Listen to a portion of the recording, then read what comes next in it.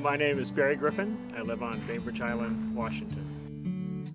The project is what we call a human-electric hybrid vehicle. It uses both electric power and pedal power to create a vehicle for use in and around a small town. In order to make a heavy vehicle, heavy enough to be stable, and you really need electric power. However, the pedals are used to generate electricity. They also can control the speed of the vehicle, and they generate accessory electricity. This is our alternator, ergometer, it's called in the trade, for generating electricity. It's a pedaling system. This is actually a unicycle wheel, and because you need a very large wheel.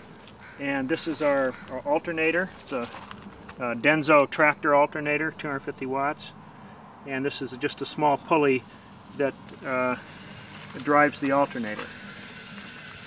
And the motor is back here, and that drives a chain reduction to the rear wheel. The motor controller, which takes either a signal from the pedals.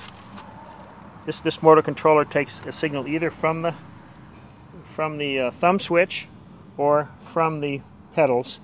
You make a choice to control the speed of the motor. I use it just about every day. I sold my my other car.